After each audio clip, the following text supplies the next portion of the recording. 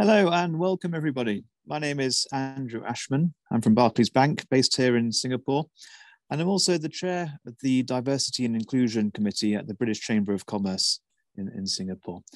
And I'm delighted to welcome you to today's webinar, Against the Odds, Achieving Success with Singapore's Paralympian Athletes. Disability is a key pillar of the work that we do in the D&I committee at BritChamp, particularly around normalizing and removing unconscious bias around the range of abilities. So I'm really delighted to be hosting today's event, and we've got some fantastic speakers to share their views with you.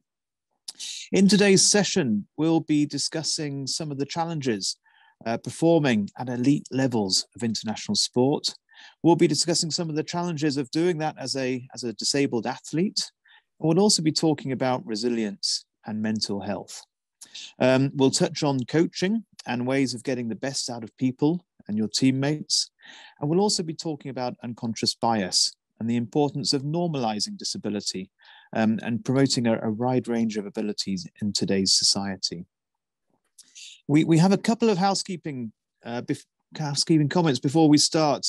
This is an interactive session. There is a Q&A box in your Zoom screen. So if you do have a question you'd like to put to the speakers, please do enter your Q&A in that box, and we'll do our best to address all the questions that come through. I'd first like to introduce our speakers today. And first up, we have Theresa Goh. Theresa is a queer Paralympian swimmer from Singapore. She represented her country internationally for 20 years before retiring in 2019.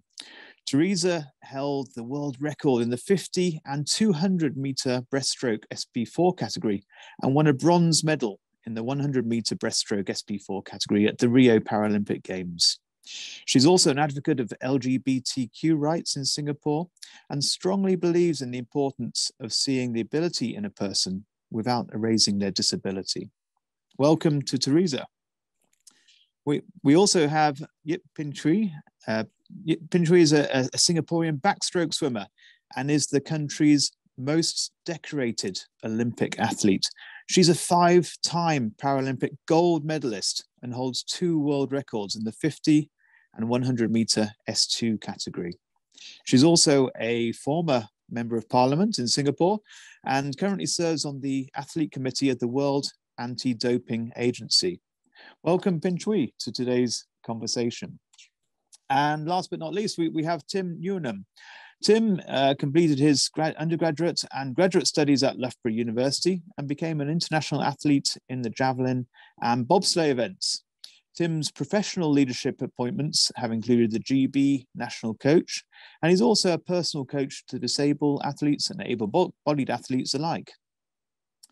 Apart from being based in the UK, Tim also worked in Saudi Arabia, in Malaysia and Oman before commencing as Performance and Pathway Director with the Singapore Disability Sports Council, where he focuses on parasports. Tim has a passion in helping people unlock their potential, both in sport and through sport. So welcome, Tim, to today's conversation. Welcome to all our panelists. Maybe I'd like to just kick the conversation off and start the conversation and talk to Theresa and Pin Chui just to understand a little bit how you got involved in elite sport. What really drew you to sport in the first place? And maybe I'll start with Theresa with that question.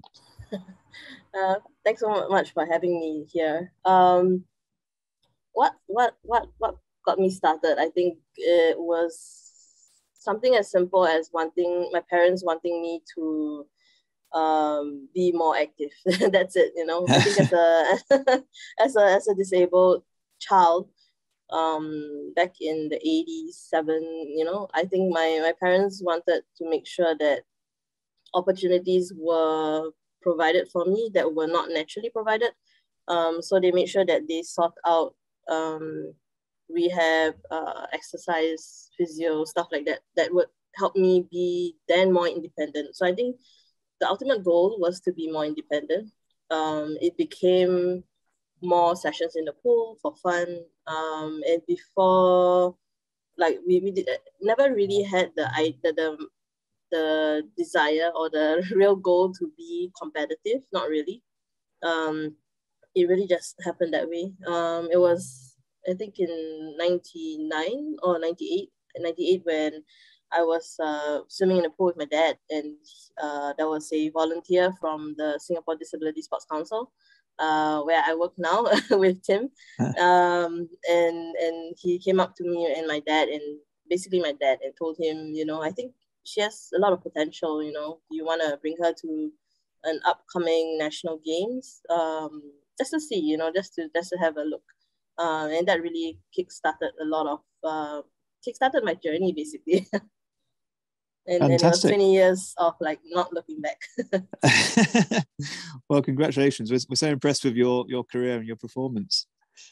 And Pintree, is that similar for you? Did you kind of get into sport as a way of kind of getting active and getting experiences outside of your home?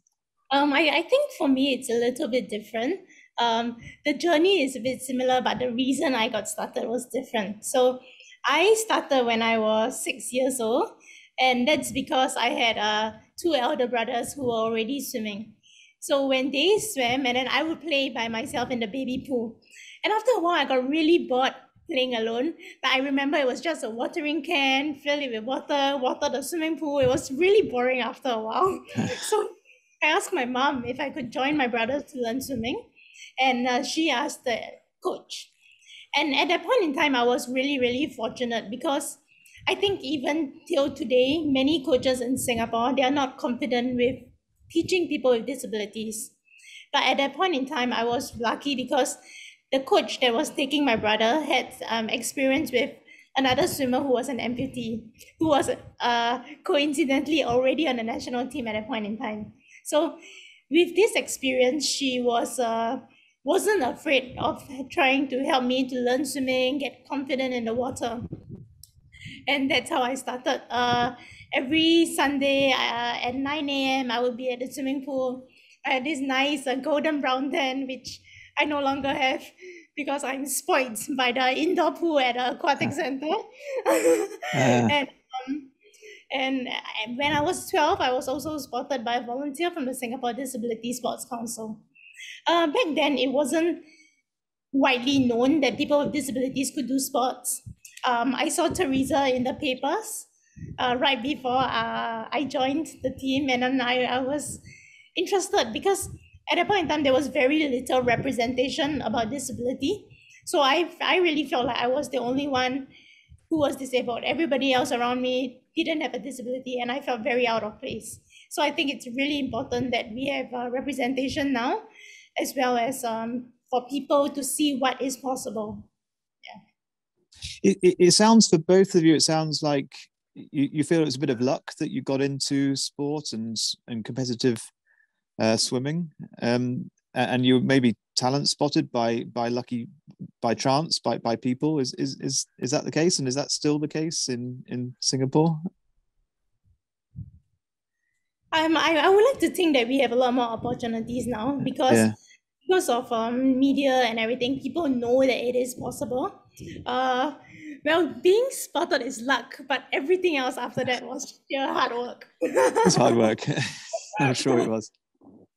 Yeah, I think it was both, and also just, I think my parents definitely played a huge part of it. They definitely were the ones who kind of built that foundation for me. Interested in the pool. I loved the pool from the very beginning, just because of the feeling I get in the water. That feeling of freedom and no boundaries and stuff like that. Like, I think I got that because my parents were the ones who introduced me to that world in the first place. Yeah, I think it's generally very important to have a good support system. Like, if my dad didn't send me for morning training in my growing up years, I would never have made it. Right? Like, I wouldn't wake up at 5 a.m. Same. My dad will wake up at like 5:30 to go jog around the swimming pool, and just so he can send me to the pool to train. And if sometimes I wake up and he's not awake, I'll be like, I'm gonna go back to sleep. But if he's awake, I have to go, right? That's right. So you were complaining then, but you're quite thankful now, I'm sure, for all the support that your family gave you. Mm-hmm.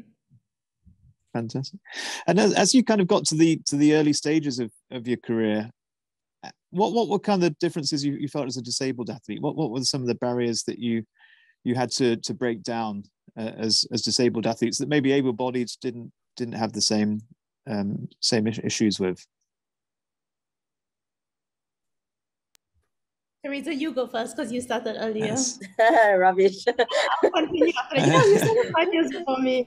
Okay. I mean, I think I was like I attribute a lot of it to luck and a little bit of privilege. So I had a lot of opportunities. I was able to be the first in a few of the things like I got to experience. I think I just got a lot of doors open for me. Not to say that they weren't worthwhile. Like I think I definitely worked hard to get to where I got, but I think there were a lot of opportunities that were open for me, and I was there at the right time. So there were experiences that I faced the before and after of. So when I started, we didn't have like what do you call it, combined flag presentations. So when we leave for games, there's SEA Games, ASEAN Para Games. They had separate flag presentations at the start, and it didn't make sense because they were essentially in the same location. It was just one after the other. So when they finally made the decision to combine it firstly made sense. Secondly, it was good for the whole sporting environment, to know when able-bodied athletes and disabled athletes are able to kind of mingle and know that both sides exist, of course, being able to be around each other, representation as one, I think that was really important. I think also when I just started, I think the disability sports news always ended up in the home section, not in the sports section, which at that point, in time, to me, I was like, all I did was, I'm in the papers. Didn't think of the consequence of not being in the sports section, which was, of course, detrimental to disability sports, right? So when they finally made the shift to put us in the sports section, and I was like, oh, wait, this makes more sense. And it's all, I think, proactiveness from people who are directly involved in disability sports, but also people behind the scenes, I imagine there were many conversations that were had to make sure that could happen. Yeah. And did you lobby for that change as well, for example, in the media? I was oblivious, to be honest. I'll be honest. I had no idea that this was bad for us. all I was focused on was training. I had 11 sessions a week, 13 sessions a week. I did not really have time to do anything to think else. about. And it was all behind the scenes. Definitely, yeah. I have this thing where I laugh through pain, so like at training, we just laughing a lot because laughing through pain. And then when Theresa mentioned that 11, 13 sessions, my mind just immediately went like, oh, that was painful. That's something we'll touch about. I think we'll touch on that a bit later when we talk about mental health and how you build resilience as an elite sporting person. So we'll definitely cover that Victory later on. But I'm kind of keen to kind of hear about your early stages and some of the challenges that you felt you faced. Yep. So I think that Singapore is actually a very meritocratic society. So at that point in time, when I came in, it was in 2004 actually. Yeah. Theresa was going for her first Paralympics in Athens. I just joined the team, and I was really training up for major games. So at that point in time, on hindsight, I didn't know. On hindsight, then I knew that a lot of people were actually fighting for the para athletes and the able-bodied athletes to receive the same amount of grant, to receive the same amount of support from the government. And they could use our results as a way of eventually getting there by proving that these para athletes are winning, they're doing certain things, and they deserve the same kind of respect and things like that. So that really started out back in maybe 2000 and 2000s, in the 2000s. Then only in, I think, after Beijing 2008, when we won a couple of medals at the Paralympics, then it became a bigger thing in Singapore, where people were trying to the public. So at that point in time, we had prize monies, but the prize monies were 10% of what the Olympians would get. Yeah. And then eventually, the public really fought for us, things like that. And then eventually it raised up to 20%. It was only this year where it became 40%. So I think the disparity is getting smaller. The government recognizes that we are the same, we should be treated the same. I think it's now eventually trickled down to the corporates and the public to try to give the same kind of support to para-athletes as well. Yeah. No, that's key. And it sounds like you were encouraged to do the swimming and do the hard work, and your supporters were really doing the political lobbying and working with the media to improve the visibility of the sport. And then you kind of, I'm keen to understand a little bit more as you got into the Olympics and the Paralympic Games. What were some of the challenges you found as you were an elite athlete and really performing at gold medal standard and winning world records? What were some of the things that you really had to overcome at that point? I personally felt that whatever we had to overcome was pretty much what an able-bodied athlete had to overcome. Yeah. It was basically, like we used to say, the hardest thing about being an athlete is waking up at 5 a.m. in the morning. Really, like once we got past that, the day was okay. And I think as a 16-year-old, I had so much more energy than I do now. You know, the recovery rate is so much higher and things like that. So yeah, on my side, things they didn't feel that bad. The challenge was really like balancing maybe my studies and sport, because it is uncommon in Singapore. Like I think in America, it's common when people do the NCAAs and things like that. But in Singapore, it's really uncommon that we try to balance sports at an elite level as well as study or work and things like that. And I think because of this, it is harder for Singaporeans to get to a higher stage. Yeah, there are a lot of sacrifices. Yeah, so it's the support network and being able to balance your bigger life with the training and the time required to get to the level that you need to. And Theresa, was that the same for you? You were a couple of years ahead. Were you trailblazing the whole cause? Yeah, the 5 years didn't give me any ease on the difficulty. It was, yeah, I mean, I would echo that sentiment. The 5 a.m. was brutal. Like 5 a.m. is just the worst part, because I'll be the first to admit I'm not a perfect athlete. You know, I have trouble sticking to good sleeping habits. And sometimes, you know, it ends up being, I don't know, like a certain time, and then you're like, oh my gosh, I have so little time to sleep. But you wake up, you do it, and then I'm lucky I have time after that to nap a little bit.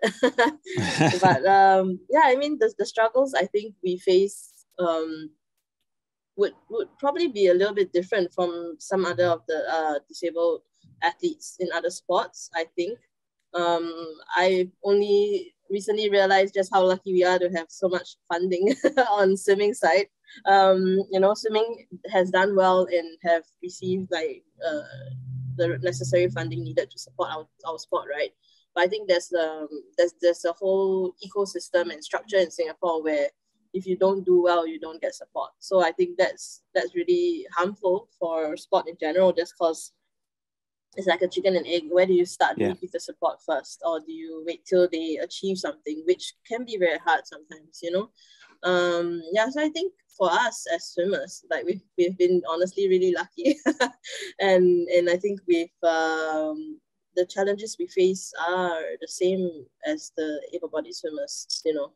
5 a.m. wake up times are the worst. But you've obviously done very well, and it's been an amazing journey for you both to put all that hard work in and get to where you are.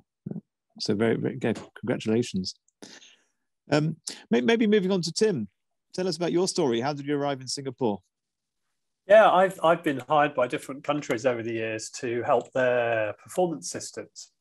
So often, as you've heard with our two athletes here, a country has some success from individuals or some individual sports, and they want to expand that. So I've worked in different countries, as you've said, and I arrived in Singapore to start my contract here actually on the 1st of December. And the first thing I did was to listen and understand the ecosystem here. So people like Ping Chu, people like Theresa, have been very, very helpful to me so that I can get a head start. So the first thing was to listen and understand. The second, once I did that, was to hire, we've actually got 4 new members of staff, Theresa included, all of whom have a strong background in sport and understanding what it takes to perform. So my role now is to help the pathway through for more people to do exactly what these 2 guests have done. And we want to extend a little bit into other sports beyond swimming, which has been hugely successful. But now we've got an offering of more services, things like sports science, things like the programming and the planning, to make sure that the athletes with potential and who have the desire to succeed, have those tools, if you like, in the toolbox. So it's a real privilege to be here and a real joy to be in Singapore.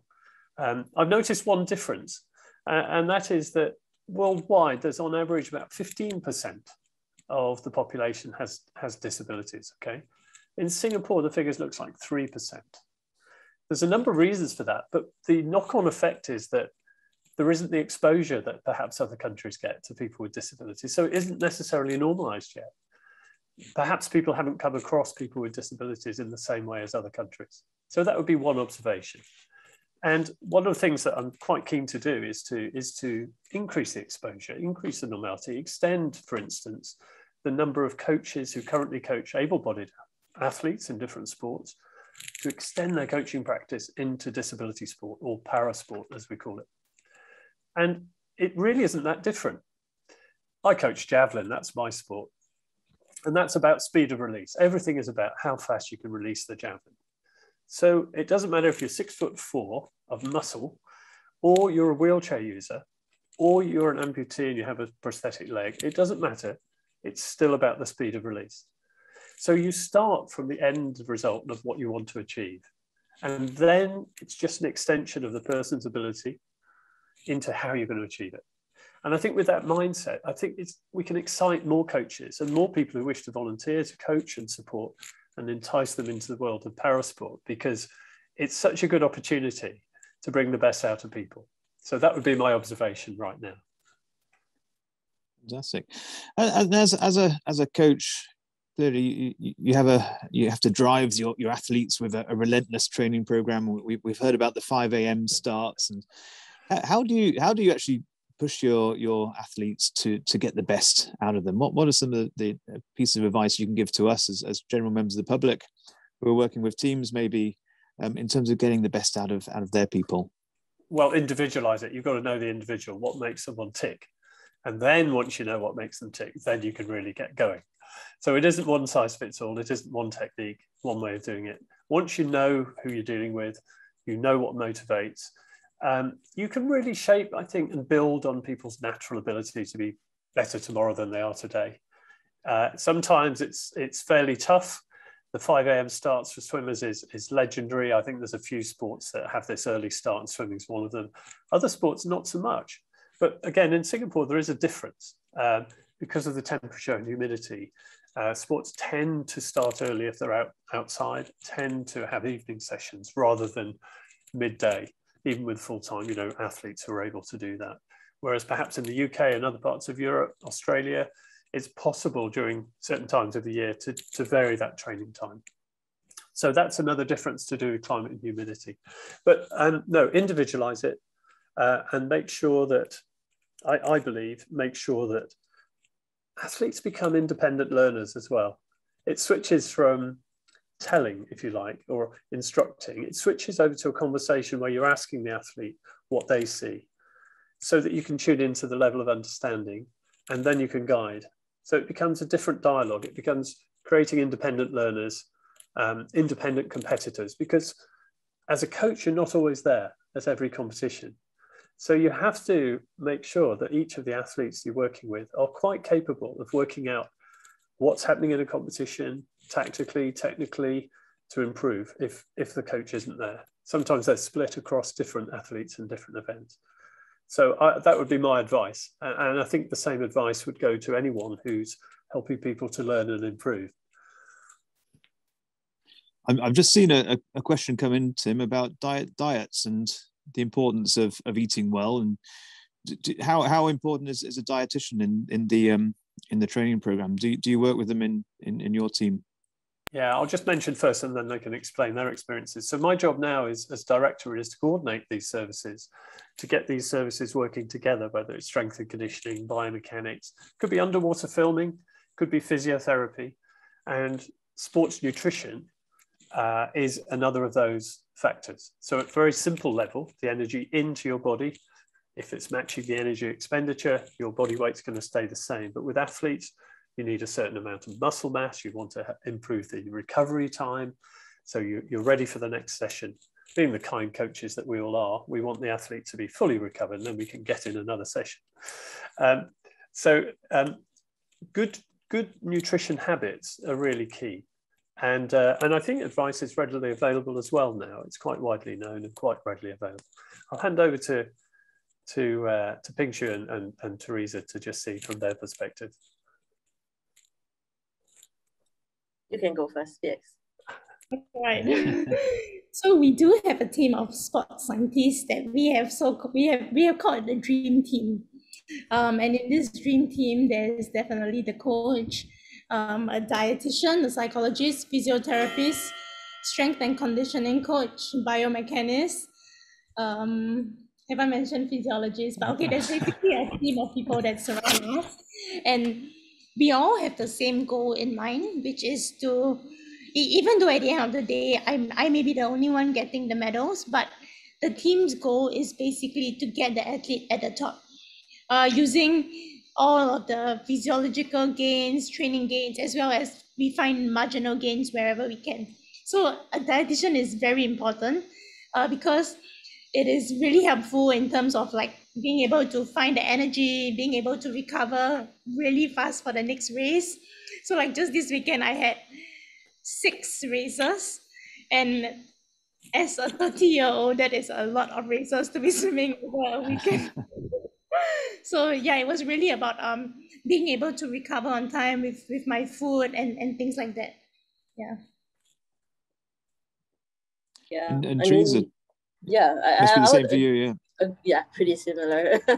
But I think with everything, whether it's coaching, physiology or biomechanics, even nutrition has to be, of course, customized. So for like, we have this thing where we did a basal metabolic testing. So we basically don't move, and they measure the energy output based on your body. So usually if you have a higher body muscle mass, you tend to burn a bit faster and more, just because the muscle needs to, like, it burns more and faster, right? So then you need to intake a little bit more than somebody who doesn't have as much muscle mass, for example. So that was something that our dietitian did with us, just to know what our daily intake should be. And then because like it's also sometimes people react differently to carbs and protein, so there's also all that. It's almost trial and error with everything that we do. Not everything is plug and play, right? I know a lot of coaches, people wish that they could be, because it takes a lot of challenges away, but it's a lot of trial and error, a lot of testing, a lot of knowing yourself, and it all works together. Like PX mentioned, it's a dream team because you all have to work together. You have to communicate with one another. The coach has to talk to the dietitian, the strength conditioning. Everyone has to know what we're doing, because if one thing is out of place, it could mess up the whole thing, Yeah, so we definitely work with a dietitian. I think there are teams that haven't gotten to the point where they make use of every sports science they have in their, in their kind of toolkit. But they should, because I think when you get to a stage of high performance, you're really trying to find the inches in your your results. And Theresa, we've heard from Tim and the importance of having a support network through all these experts that you mentioned. But just fundamentally, what were some of the lessons that the coaches have taught you generally in life? What are some of the takeaways that the coaches have given you? I've had a lot of coaches over the years. When I was just starting with SDSC as a young athlete, I think, and at that time, the kind of the environment of coaching in Singapore with disability sport was very different. We had volunteer coaches. We didn't really have hired coaches. So at one time, I could have 7 volunteer coaches, 1 for each day almost, you know. And that was not great because you get confused, you get different instructions coming in, you know. But yeah, I mean, I'm still definitely grateful to every one of them because they've all contributed to the athlete that I become, you know. But over the years, there's a few things that stick with me, right? I think the one thing that I remember is when my coach, Uncle Seong or Ang Ping Seong, told me in one of the competitions, you know, to let go. And I'm known to be a very anxious competitor. Like I get all in my head, and I think that also is very detrimental to my my performance, definitely. So as I've learned, and I think Tim mentioned intelligent athletes, you know, you want to teach them how to be independent. You don't want them to become robots and just follow instructions, which is maybe easier sometimes, but it's not a long-term solution. So for me, I had to learn to be an independent athlete and learn to use my brains in swimming, which I always thought I didn't have to. But it was only later on where I realized, you know, I need to know what I'm doing, why I'm doing this. I need to want to do this. So changing that whole mindset of doing it just for the sake of doing it was just not cutting it anymore. I had to want to do what I'm doing, and know that this is the path I've chosen and to do it well, you know. Yeah. No, it's a fantastic lesson for life, I think, for all of us. Is, you know, we if we want to do something well and at the top of our level, we have to really enjoy it and be completely bought into it. So it's something we should all be thinking about in everything that we try to do.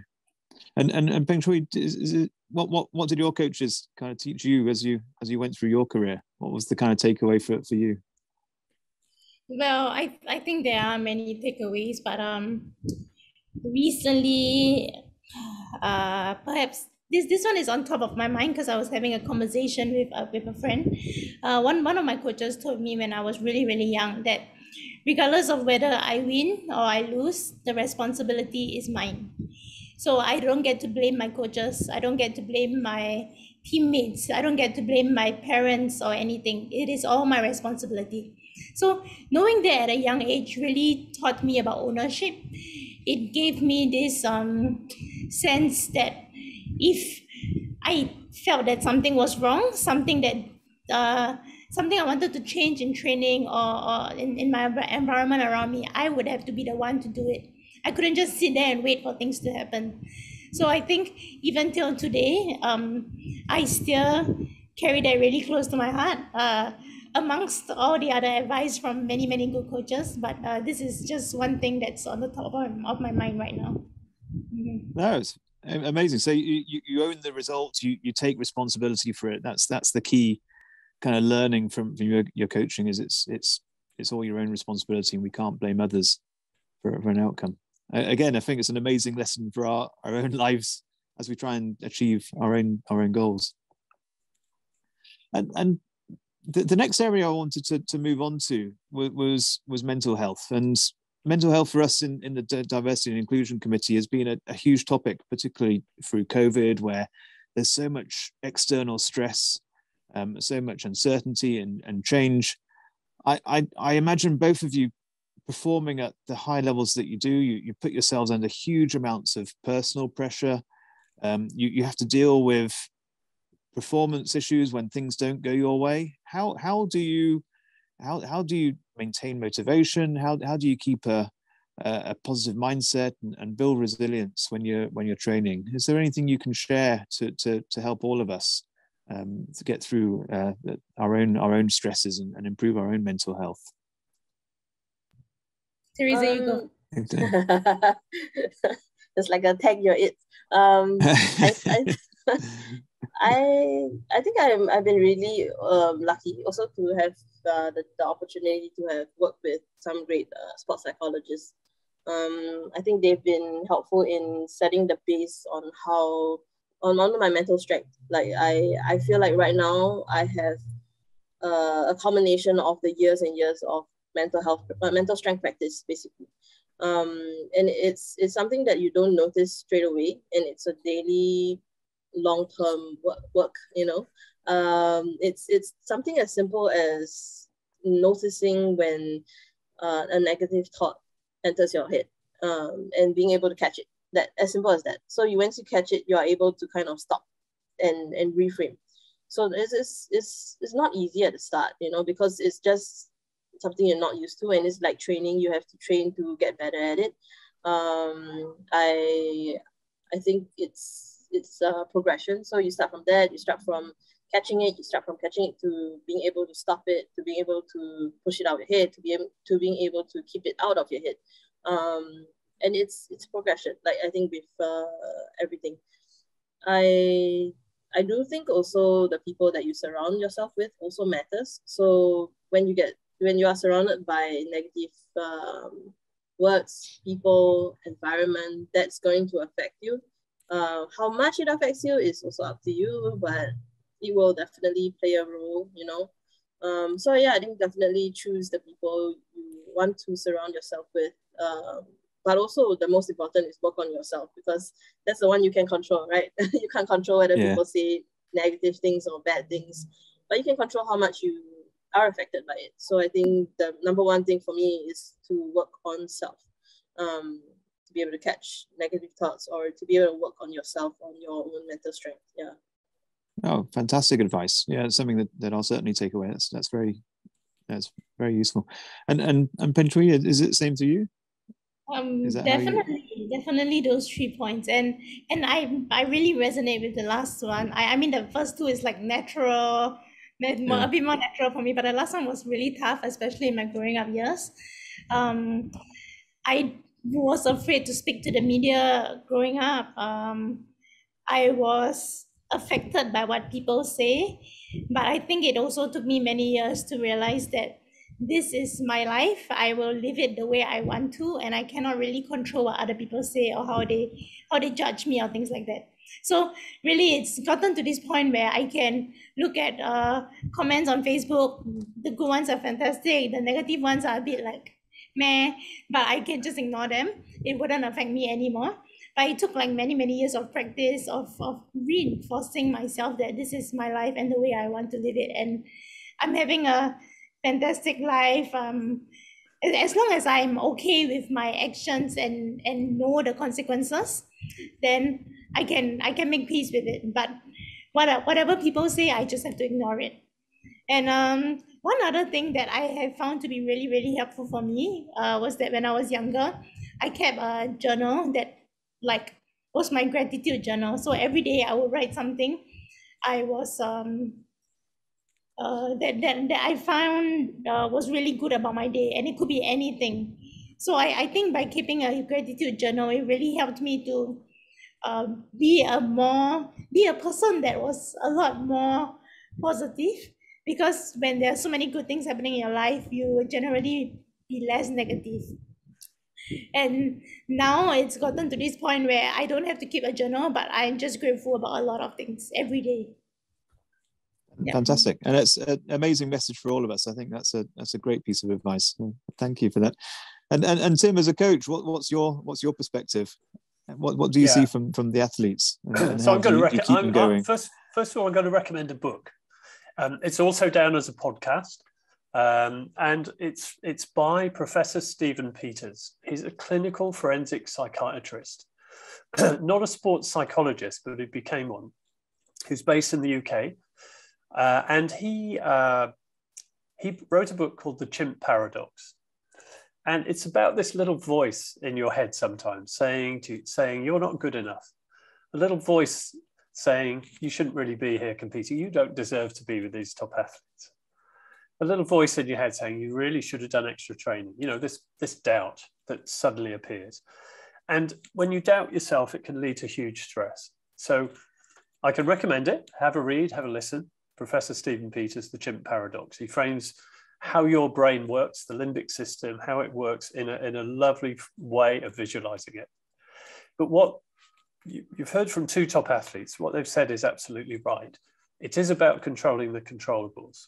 Easy to say, hard to do. But one thing you can't do is control everything around you. You can't control what people do or say, but you can at all times control your attitude to that. So you're totally in control of how you react to things. And you've heard some of the techniques that are used. And as a coach and as a director and managing people, it's really important that we do look after people's mental health. We do recognize when people are stressed. We encourage people to speak up. So you're never alone. Other people are going through stress at different times. They might hide it very well, but it's guaranteed that someone in your organization, someone in your school, your college, or your competition team will be in a stressful situation. They'll require all the resilience they have. So when it's your turn, and it will be at some point, do talk to people. You're not alone. Others will go through it as well. Change your environment. Step outside. If you're sitting staring at a screen and not making any progress in an hour, and your head is spinning, change your environment. Singapore is ideal for stepping outside. Step outside, change your environment, change it, and you can start to read up on some of the techniques that you've heard of, and do talk about it to your close friends. Don't keep it to yourself. We do work with sports psychologists. We work with Athlete Life, which is Sports Singapore, who provide people who can help athletes organize their life. Maybe they're at school, have to balance exams, as you've heard, or maybe it's a job that they have to balance and train. So they work closely with sports psychologists. And as we said earlier, it's all about giving the skills, giving more tools for the toolbox to the athletes to be independent learners, independent thinkers. So they have to perform under pressure. They have to perform at the very best. That's what they want to do at the very moment that counts. That's a lot of pressure. And pressure comes usually from your own expectations and expectations of others. But if you can recognize that and have some of these techniques that you practice when you're not stressed, then you can employ them when you are. And I think the world of sport can be very useful, particularly high performance sport, to provide extra tools for the toolbox for other people in school, ready for exams, colleges, even in work with difficult conversations and difficult decisions. So many of the things that we've learned can transcend and move across into other worlds. Yeah, fantastic advice, I think, from all three of you on very important topic that's facing us all at the moment. So thank you for sharing, everyone. I've just been given a note that we've got about 10 minutes left, and we will have a Q&A session at the end of the conversation. So please do put your Q&A into the Q&A box, and we'll address those at the end of the conversation. But just moving on to another topic, and this is really for Theresa, and one of the key discussion points we have in the Diversity and Inclusion Committee is intersectionality and multiple identities across different dynamics. And I know, Theresa, you straddle many different labels across disabled, queer, and female as a woman. What are some of the differences you see, and what's some of the advice to the audience on how you manage your experiences across the three different labels or more? Yeah, I mean, the term intersectionality never really came into discussion until I think much recently. I think people sometimes struggle with understanding that a disabled person can be queer, a queer person can be disabled, like vice versa. I think sometimes people just struggle with the idea of labels, right? Because there's just so many these days. I think for me personally, there have been obviously, I think, moments where I feel like people are more willing to accept part of myself. They're more willing to embrace my disabled Paralympian side compared to my queer side. I think especially when you come to talking about maybe Singapore or more conservative countries, right? And it's a bit of a struggle sometimes, because at the start, when I was still kind of figuring out what I am also by myself, it almost felt like a rejection. So it felt like I was being almost rejected for being this person, or being this type of person, you know.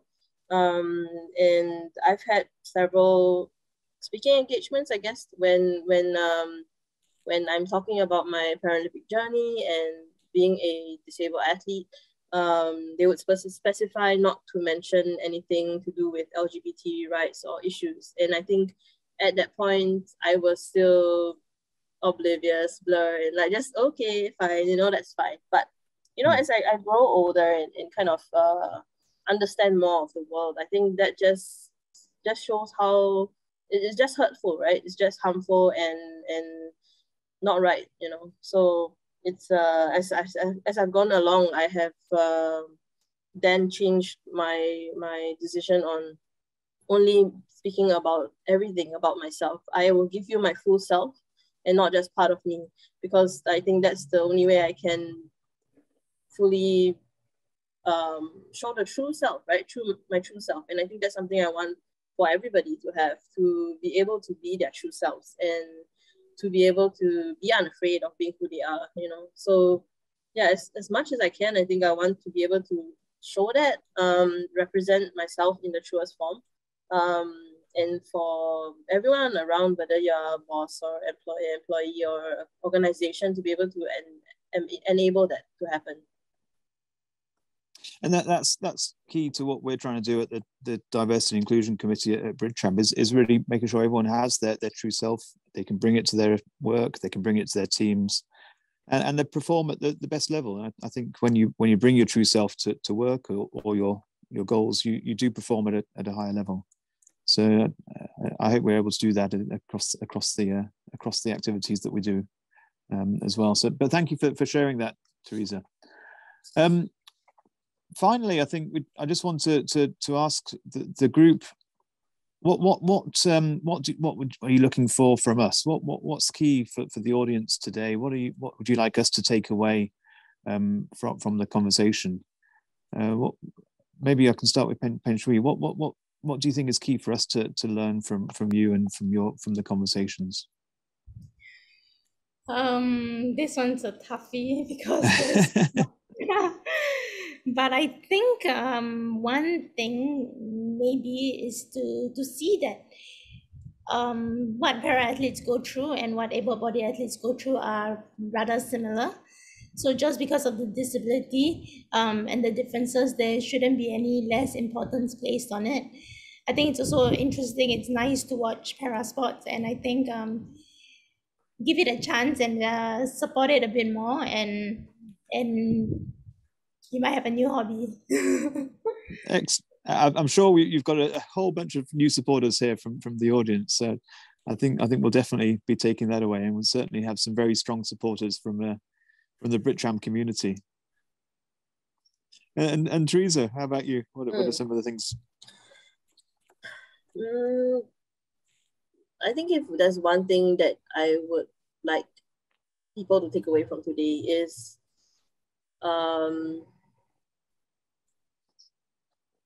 as Ping Xiu said, this is difficult. I think there's so much to take away. I think whether it's Tim's experience or our personal experiences on our journeys, I don't think there's one thing that people should take away. I think if there's something that resonates, write it down because you might forget. I would forget. I think whatever you take away from today, I would say put it somewhere, refer it to it once in a while, remind yourself why you're doing what you're doing. I think it's always important to have a goal, right? And to know why to have this drive on why you are doing something in your life. I think something that I try to live by is to make sure that I live life as fulfilled as possible. I don't want this life to be a wasted one. And I just want people to be able to do that in their own lives. Excellent messages, and that's one of my personal takeaways is keeping your eye on the end goal and get as much out of life as you can. I think that's a key message. And Tim, what about you? I'm going to recap on what everyone said. I'm going to summarize it in one part of it and say, how can you be better tomorrow than you are today? It's everyone's individual responsibility. As Pingchu said, it's no one else's. It's yours. You own it. You own your life. Same as Theresa's just said, it's your life. Make the most of it. So you're going to enjoy it a lot more if you work on that principle. How are you going to do that? How are you going to be better tomorrow than you are today? In whatever line it is, a hobby, work, just you as a person. And then once you get your head around that, you're going to enjoy life a lot more. And you'll have a whole load of people around you, just as these athletes have, in teams, families, experts, coaches. Everyone has a team around them. Just identify who's in your team. And I think we made the comment earlier, surround yourself with good people. It's extremely demoralizing if you have a series of negative people around you. You may be forced to be with some negative people, but you can choose to have the minimal time with them and choose your people around you wisely. They're your team, they're your support network, and you'll be required to support them as well. And what a great thing you can do for them. So I think the takeaway is, you're in control. You can control your attitude and how you behave to everything around you, even though you can't control what happens to you or other people's behavior. And it's this feeling of control, actually, that we've found helps people deal with stress and become more resilient. Once you realize you are in control, some of those stresses that are affecting people disappear because you are totally in control of how you react to it. So plan for it, get your team around you, and work out how you're going to maximize the opportunities you have in your life, just as you've seen from these two fantastic athletes. Yeah, I agree. Truly inspiring, and there's some great takeaways there. Thank you.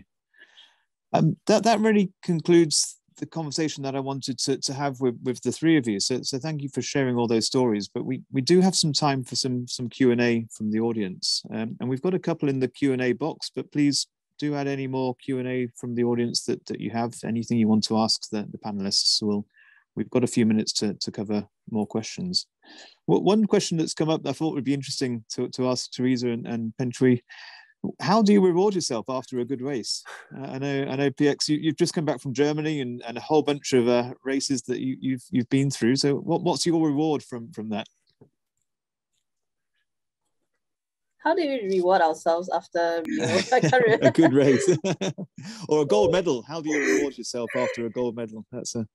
Okay, I do remember after the Paralympics, right? It's always because the Games Village, there's McDonald's, so there's always McDonald's after the Paralympics. But I think it's generally just something small, a good meal, a good sleep, just some time. Tim is noting all this down. It's not our fault. It's not our fault that they have McDonald's. Yeah, basically like something that we can't do while we're racing, just to it's really more of a significance thing. It's like to mark the end of something. Yeah. It's not like a specific Theresa, thing. When you got your world records, what did you do with when you got your world record times in the 50 and the 200 meter breaststroke? Was it champagne? I didn't really do anything to celebrate. Like, to me, the world records weren't really significant. Like, it was not the end goal. It was just a progress, a step, right? A step in the right direction. So the only time we really kind of celebrated was at the end of the games, at the end of the games. And it's not our fault they have McDonald's in the Games Village. we go for holidays, treat ourselves. It's really anything to mark the end of a journey. It's not a specific thing. Yeah. So we went to Iceland after Rio. That was our treat to ourselves. Was that after Rio? No, after World Champs in 2019. Oh, Rio. After Rio, we went somewhere else.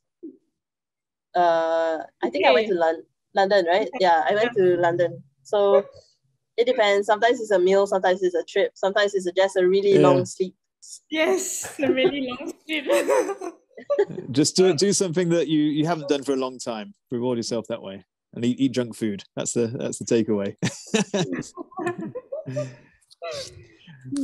The next question we've got on the board, and maybe Tim, this is one for you. The question's about support. There's clearly a lot of support for athletes going through international competitions, but what kind of support is available for emerging or developing Paralympic athletes?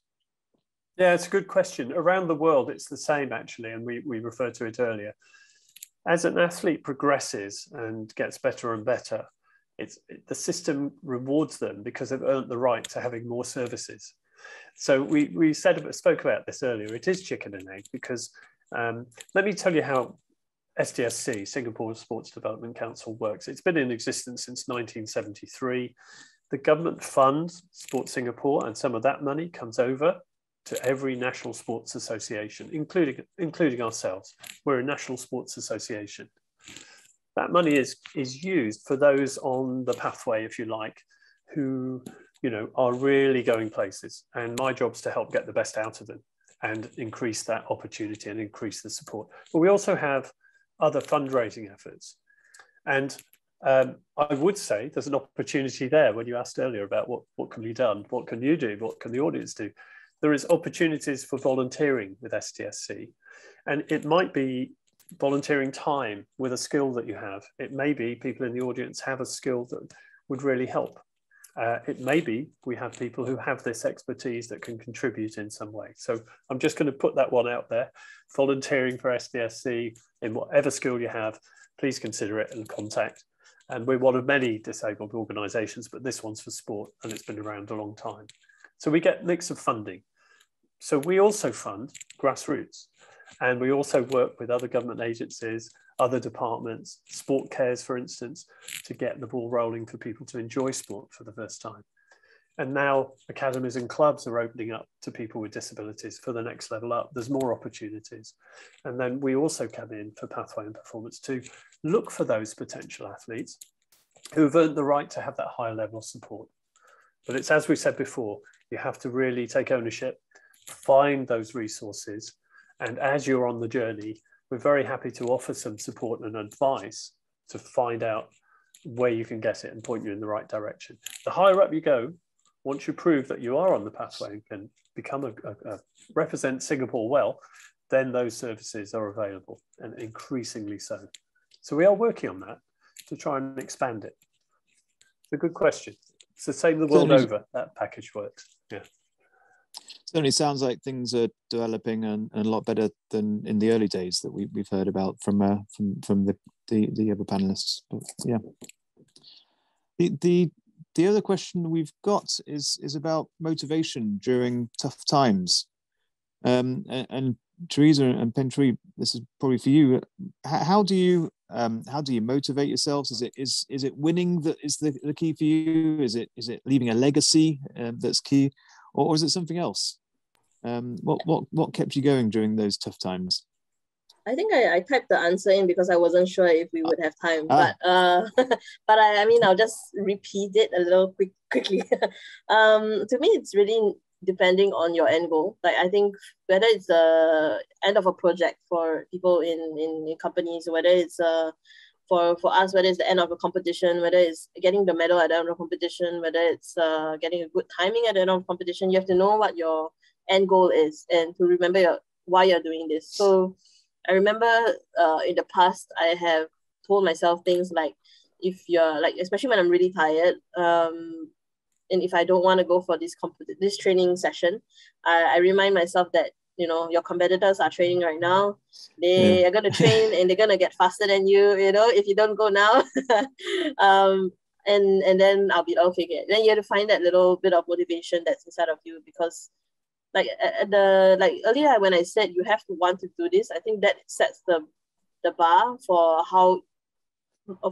doing something, right? If you don't want to do something, it's going to be really, really difficult to motivate yourself to try and get out of that kind of tough space, right? So the first thing is to want to do it, and then remember why you're doing it. and to remind yourself, especially if it's a competition, that there are people who are trying to get better than you. And if you want to be on top of your game, you have to keep going. Fantastic. And that applies to all of us in life, I think. That's a great lesson there. Theresa, is it the same for you? Pretty or similar. Are you looking to leave a legacy? I think for me it's pretty similar, but also I've always been motivated by, especially in the recent years, by intrinsic. It's just been very intrinsic. It's just been something I want to do because I want to be faster. I want my times to be better. So these things are very tangible. Numbers are very tangible. And I think as a swimmer, it's easier because the numbers don't lie. So it's easier to continue pushing myself and knowing that I've improved, and just that sense of satisfaction I get from having better times is really, really nice. So in everything I do in life, I know that I'm my biggest competitor and I just need to do better than what I did yesterday. Yeah. Okay, not yesterday, maybe like a year ago. Yesterday is too much competition. Yeah. It's taking ownership, and it's as Tim said, it's being better today than you were yesterday. Really slowly developing over time. Fantastic. Well, we've come up to the hour on the conversation. I think that's all the questions that we've had from the audience. But an amazing conversation. Thank you to all the panelists, to Theresa, to Peng Shui, and to Tim, for all your insights. We've covered so many different topics. I think it's been a fascinating conversation and really inspiring for me personally. I know the audience have also found it very, very inspiring. So thank you for sharing all your stories and being so open with us. In terms of other events, the British Chamber of Commerce, we have other events coming.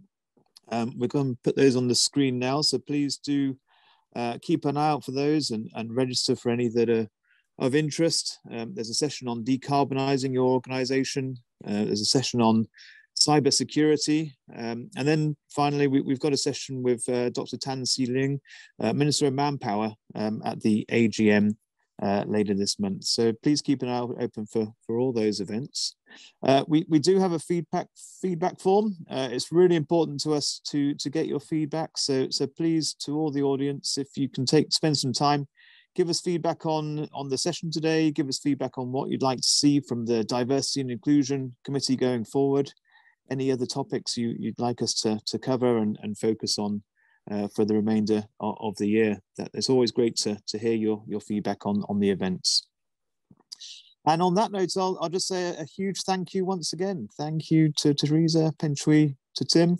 Thank you so much for taking the time to speak to us. Thank you to the audience for dialing in and for all your questions.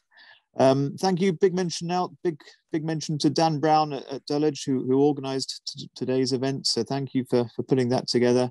And thank you to the Chamber staff for all your help putting everything together today and advertising it and the whole logistics behind the event. So thank you, everyone, and we'll see you at the next event.